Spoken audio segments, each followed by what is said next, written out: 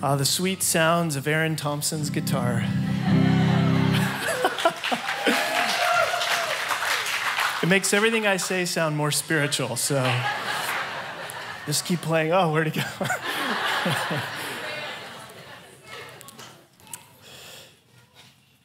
The title of my message this morning is Please Confirm Your ID.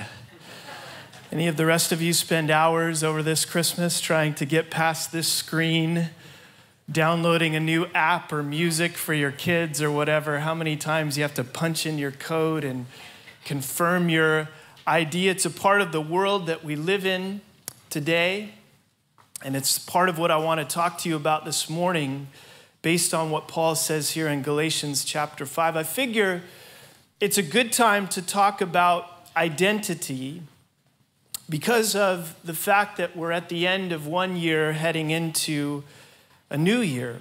And this is often a time where people naturally consider and reflect on who we are in relationship to who we want to be or who we want to become.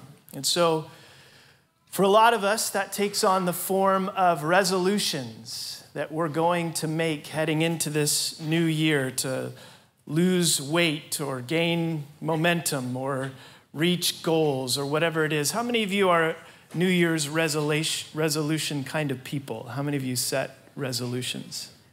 Wow, not very many. You guys just are happy with the way you are, huh? It's all good. Why would I want to change this? I mean, I have resolutions, by the way, but I'm not going to share them with you.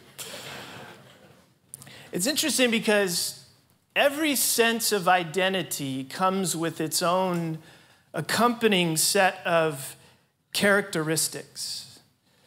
So whatever identity we take on for ourselves, it tends to affect literally every area of our lives. I don't know if you've ever thought about this, but depending on what you're wanting to identify with, it affects the way you dress, it affects the way you talk, it affects the things you're interested in.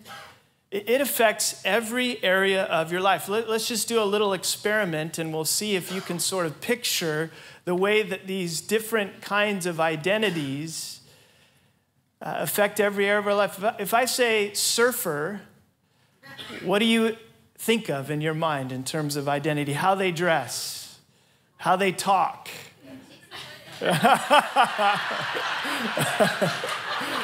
Thank you. Thank you, Jason.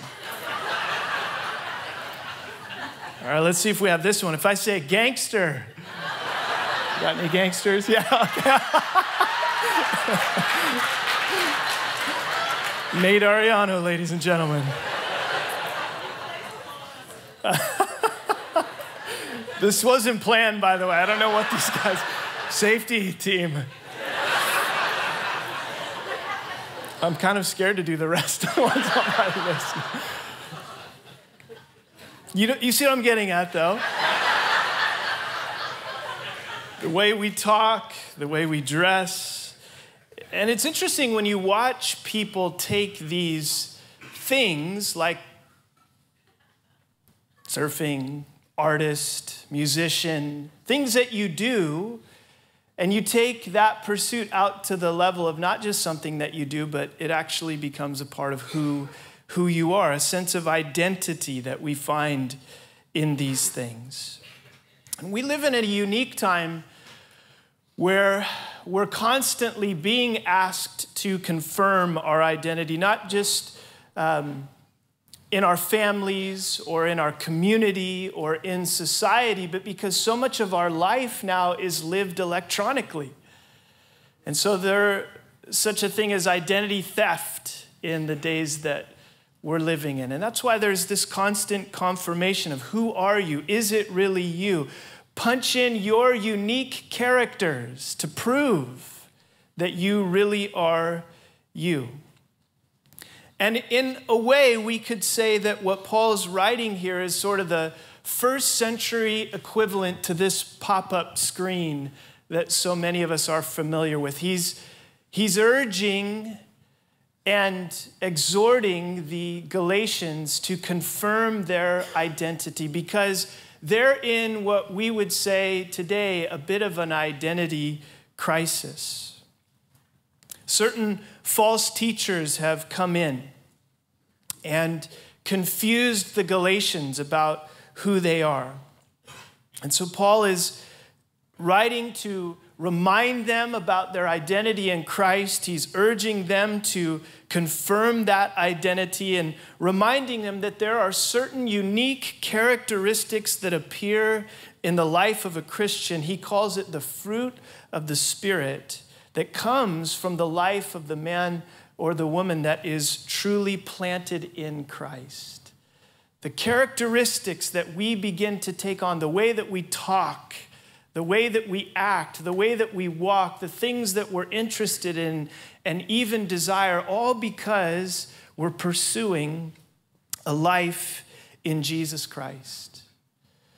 And so what I want to do is look at this identity crisis that the Galatians are having, what happened and how Paul writes to them. And then I want to look at some of the identity characteristics that Paul describes here for the true Christian.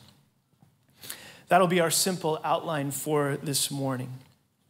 By the way, if you're looking for a definition of identity crisis, here's what it is. It's a period of uncertainty and confusion in which a person's sense of identity becomes insecure, typically due to a change in their expected aims or role in society. That's what an identity crisis is. And what Paul sees is how the false teachers have crept into the midst of the believers in Galatia. And again, they've confused them about who they are. They've confused and led them astray from the truth. They came in and said to these believers who were brand new in their faith, hey, you have to actually become Jewish to be a Christian. Talk about an identity crisis for these people who were not Jewish by origin. And yet people had come down from Jerusalem and said, you have to now become familiar with our customs and bring yourself under our laws to even the extent that you have to be circumcised because that's one of our traditions under the old covenant. And so the Galatian believers are all confused, and it's leading to them being led away from the freedom that they have in Christ. And one of the things that I want to point out just before we go any further is, isn't that how it always is? It really seems to be, and I think this is an important principle, that it's people that we pursue that end up having one of the greatest impacts on our own personal identity. It's been said this way: show me the 5 people who you spend the most time with, and I'll show you who you are. Because, it's true, isn't it? Is there anything that has more of an impact on our lives than who we spend time with? And so in Paul's absence from this church that he had planted and cared so much about, others had come in, and because of the amount of the time and the influence that they had over the Galatians, it was creating this identity crisis. I remember growing up, my parents used to always say, look, you'll have so much more freedom and basically be able to do whatever you want to do depending on who you choose to hang out with. If you're in with the wrong crowds and the wrong kinds of people, guaranteed you'll be home in bed every night at 8 o'clock at night. But if you're hanging with good people in a good crowd, then you'll experience a lot more freedom. The Galatians were experiencing less and less freedom because of who they were with. It had really begun to impact their identity because they were imitating and being influenced by these false teachers. And I'm not so sure that things are very different today. In fact, I think things that are the way we are experiencing them are quite similar.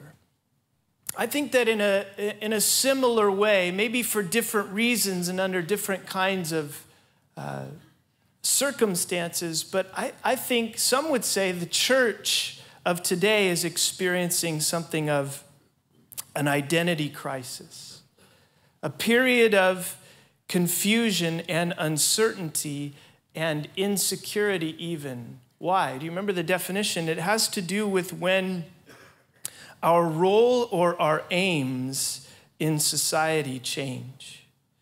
And I think that's really true of the church. The church used to have a more central place in society. The church used to be a respected part of society, but it seems like those days are either entirely gone or they're almost all the way gone. There's not that kind of respect for the church's place in the midst of society. And so we're living in days where there's a lot of people that are trying to redefine what the church is and what we should be doing. And there's a lot of insecurity and there's a lot of uncertainty. And I think ultimately what it's created for many in the church and for the church as a whole is an identity crisis. Maybe somewhat similar to what the Galatians were experiencing in Paul's day as he's writing to them. And of course, these are times when we're ripe for false teachers to come in and to begin to answer the questions and to lead many astray. And that's what they were experiencing in Paul's day. And so Paul's words and his encouragements here, I think, are very appropriate for us too. Even as we ask ourselves, where are we at the end of 2018 and now the beginning of 2019? It's interesting, I was reading about identity crisis because it was the title and playing into this part of my sermon. And there was a guy by the name of Erik Erikson who is actually credited with coining that phrase that we use very commonly today. And here's what he had to say. He said, an identity crisis occurs in that period of the life cycle when each youth must forge for himself some central perspective and direction, some working unity out of the effective remnants of his childhood and the hopes of his anticipated adulthood. Now, I'm not going to bore you with everything this guy said, but he actually spent his life studying this subject and came up with this idea that there's actually 8 phases of identity crisis through an individual person's life. And I just want to mention really briefly the last 4 for our consideration this morning, because I think there may be some very pointed application in what he observed. But the last 4 go like this, ages 12 through 20. If you're 12 years old or 20, raise your hand. All right, a few of you. He said this is the time of an identity crisis, of identity versus confusion. You're trying to figure out who you are and who you want to be becoming. How about ages 20 through 35? Anybody 20 through 35 here? He said that's a whole nother period and opportunity for identity crisis of intimacy versus isolation. Isn't that interesting? You get a little further into life and you experience a little more, and what you discover is that life and relationships are more challenging than maybe you thought.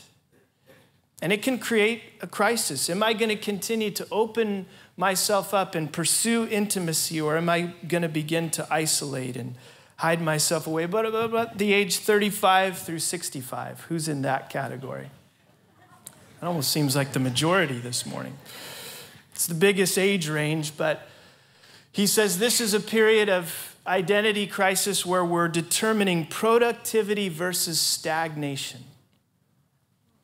And the determining factor, Erikson said, I thought this was interesting, is whether or not we find someone, whether our children or other people in our life, that we can pass on our wisdom to, what we have learned and gained in the course of our life. If we can find people to pour into, then we become more and more productive, or in biblical words, fruitful. If we don't, then we begin to stagnate. And then 65 plus, anybody in that range? Awesome. Integrity versus despair? Will we continue to walk in that hope and in that faith that we have had all our lives, or through the end of life and through that final phase will we begin to be discouraged? It's funny because I think oftentimes it's people in that stage of life, at least that I've experienced, that begin to look at the good old days and begin to complain about kids these days and how things are, right? It's just kind of a natural thing in life. But I think it can be a time of identity crisis. Are we going to look forward in faith and see what God's doing in the present and walk in the integrity of our faith, believing that God will be faithful through it all, or will we begin to despair? Interesting, Erickson's observations, this idea, and here's really the point of all that, okay? You say, why would you go through all that? Because what it speaks to me, and again, this is a man who spent his life studying these things, is that every single one of us potentially is in a season of life where there's an opportunity for identity crisis. It's not just in your teenage years or when you're a kid or when you retire or empty nest or whatever. We see kind of those natural points where you have those moments, but really every age and every stage and every season of life is bringing about changes and challenges that can result in a crisis, a question. Who am I? And where am I with who I am in relationship to where I want to be and who I want to become? We're searching for this perspective.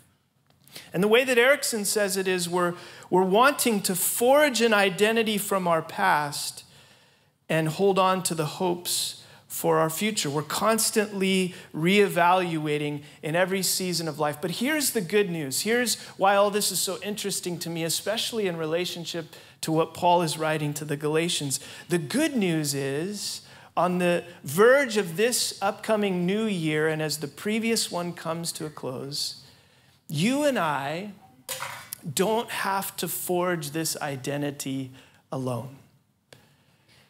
We don't have to come up with this perspective on our own.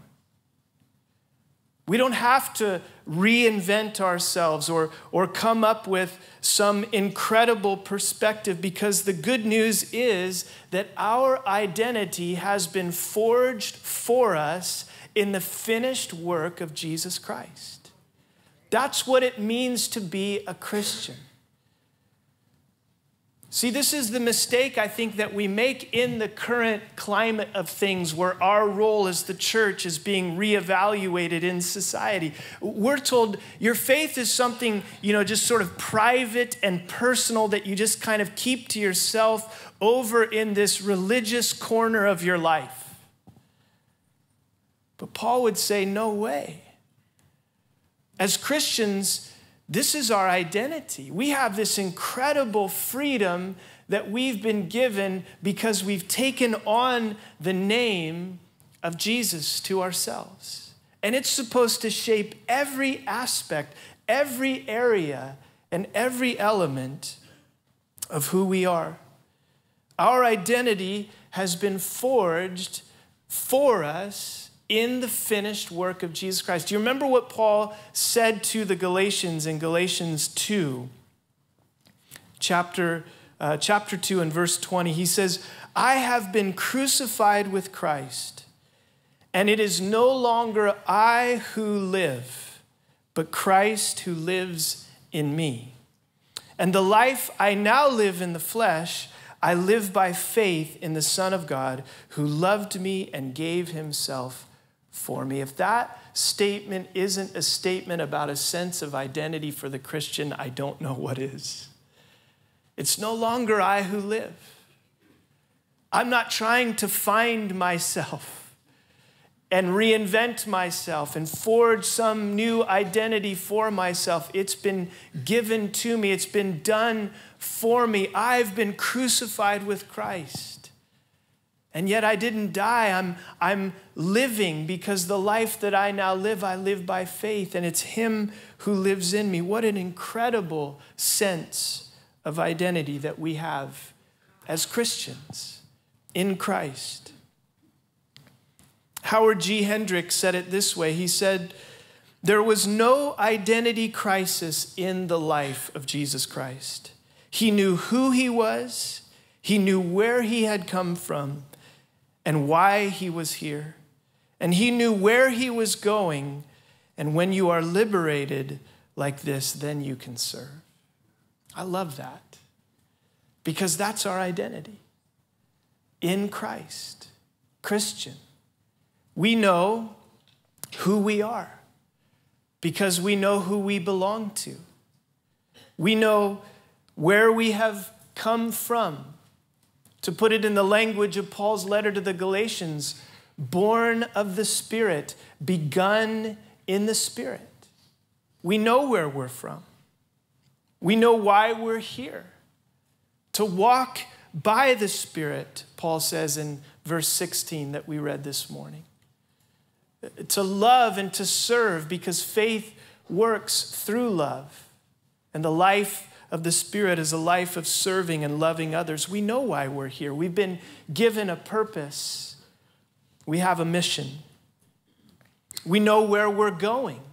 Paul says in Galatians 5, verse 18 that we read this morning, we're led by the Spirit. We're not having to figure it out on our own because we have His Holy Spirit to lead us. And so we've taken on the name of Christ, a whole new identity with its own accompanying set of characteristics. Isn't it good news today to be reminded that we don't have to find ourselves or figure out who we're going to be in this new year or reinvent ourselves? Whatever slight adjustments or tweaks we want to make, fine. But we have a rock-solid identity in Jesus Christ because of what He's done for us. And again, every identity should and does come with its own accompanying set of characteristics. And this is true for the Christian too. Really, this is the heart of what Paul's writing about here in this part of his letter. When he begins to describe the difference between our old life, our old identity that was defined by the flesh and the desires of the flesh, and all that resulted in, it was nothing good. And Paul says, that's who we used to be. That was our old identity. That was the life that we formerly lived that now we've forsaken. And now we have this new identity in Christ, and it's the life of the Spirit. Well, what are the characteristics of the life of the Spirit? These are familiar words, but look at them again with me in verse 22. But the fruit of the Spirit, the fruit coming from the life of the man or the woman whose identity is firmly planted in Christ, is love, joy, peace, patience, kindness, goodness, faithfulness, gentleness, self-control. Against such there is no law. I think that this would be a wonderful exercise for us on the verge of this new year. And as we wrap up the one previous, to ask ourselves and to say, how much of this fruit am I seeing in my life at this time? Because these are really evident things. They're not hard to spot. They're not hard to see or observe when they appear in the life of a man or a woman. Love, joy, peace, patience, kindness, goodness, faithfulness, gentleness, self-control. They're evident. But are these a part more and more of your life? Are these a part of our identity? What characterizes us as followers of Christ? Are these the things that are more and more abundantly seen in our lives? That should be our desire. More of your Spirit, Lord. More of a sense of our identity that comes from the finished work of Christ, who's living in me. More of the fruit of these things in my everyday life. I don't know how many of you had the opportunity to hear the message that my wife gave to the women earlier in the month at their Christmas party, but it was phenomenal. Yeah, so I'm going to quote the Reverend Kara Vesnes this morning because I'm still chewing on it. If you haven't heard it, I would highly recommend you go into our app. It's there for free. You can find it and listen to it, because she was talking about labels, and really it's very much along the lines of what I'm wanting to express to you this morning, this sense of identity, how we label ourselves. And the world holds out all of these things, and we get stuck with all these things from our past, and this is where we're trying to gain this perspective and see who we really are. And Kara talked about the communicable attributes of God. Now you may say, well, what does that mean? It just simply means that there are some of God's attributes, some of who God is, that is transferable to us. Now, some of God's attributes are not. We're never going to be omniscient. We're never going to be omnipotent. Those aren't attributes that we'll ever have. But some of God's attributes are absolutely able to be worked into our lives. And these are some of them, some of the key ones, the fruits of the Spirit. Because these are all things that God himself is. These are his characteristics. God is love. Doesn't the Bible tell us that? He is the source of all true joy. He is the Prince of Peace. God is patient and kind and good and faithful and gentle and perfectly in control. And what I like about this thought, and what was so powerful to me with what Kara shared with you women, was that a lot of times when we think of our identity, we say things as Christians like, well, we're forgiven, or we're accepted, or, these are the labels that we want to exchange for the old things. And those are absolutely true. Those are true of us. Those are things that God has done for us. But isn't it incredible to think that God wants to work his very character into our lives in this way by his Holy Spirit? So that the identity that we have wouldn't just be that we walk around saying, well, I'm forgiven, which is wonderful and awesome.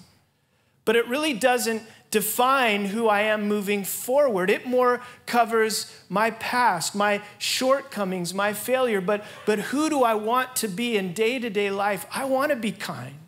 I want to be faithful, not just forgiven. I want to be good.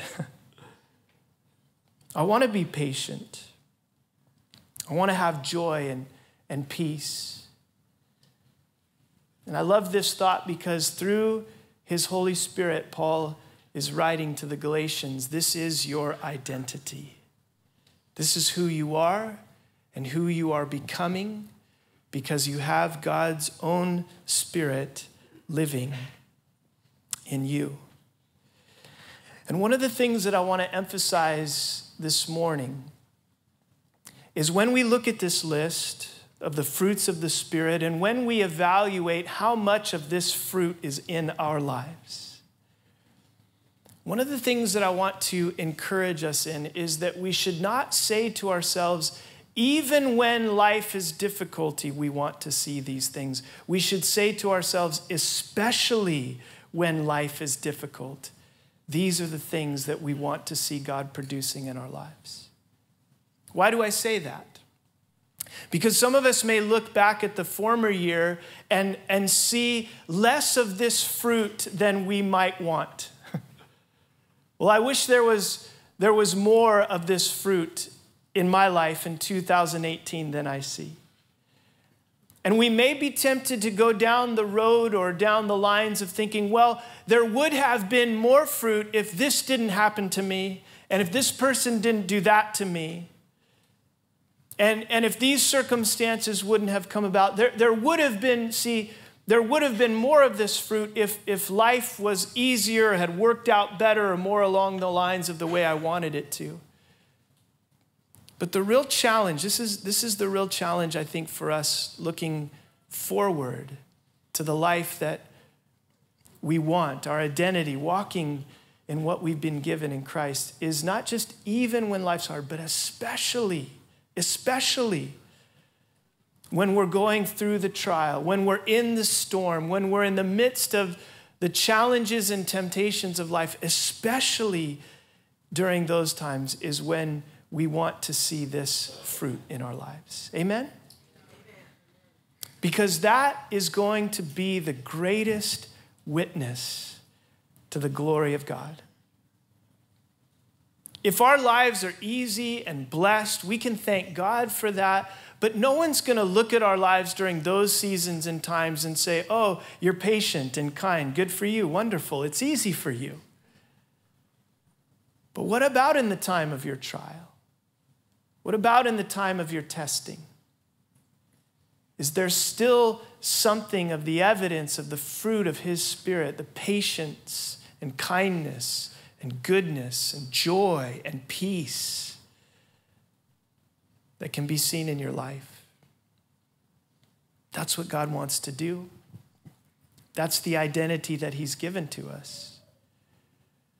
And I guess what I'm saying is I see far too many times in my own life, and I see far too many Christians that are pointing to their circumstances and using them as an excuse for why these things can't be seen in their life.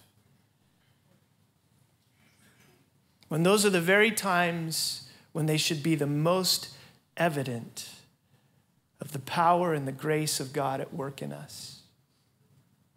So if 2018 has been filled with challenges and trials for you, and if looking ahead at 2019, you see more of the same up ahead,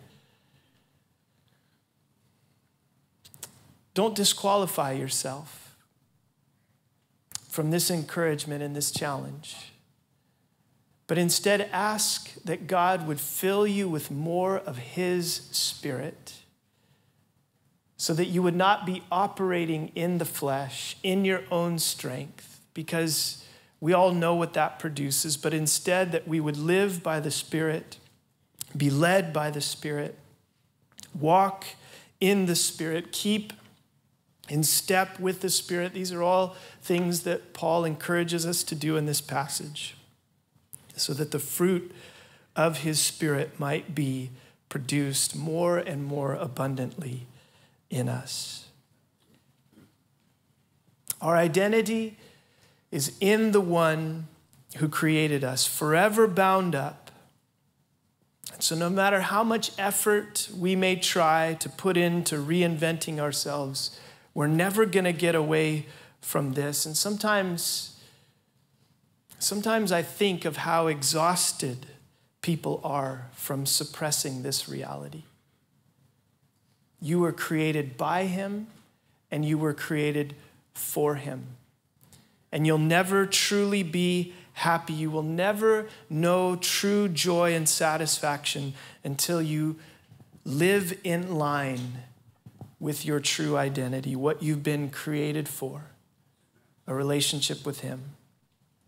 The way that Paul says it to the Galatians, children of God, fully adopted sons and daughters with every privilege and inheritance that's been given to us, not slaves, not those who are under the law, not those who have to try to earn and work to deserve his favor. But God has so lavished his love upon us that we can come to him and that we can receive even his own Spirit to begin to walk in and to grow into who we are becoming and who he has promised we will be. And so here's my encouragement as we close. When you're caught between who you are and who you want to become, it doesn't have to be a crisis with Christ, because you have the assurance in this coming year that he will see you through. He will get us there. He will accomplish his good will in us. His promises will bring to us the perspective concerning our past and remind us of the certainty of our hope with regard to the future, because he is the author and he is the finisher. He who started a good work in you will be faithful to complete it. This is our identity, Christians. Amen? Amen. Let's pray.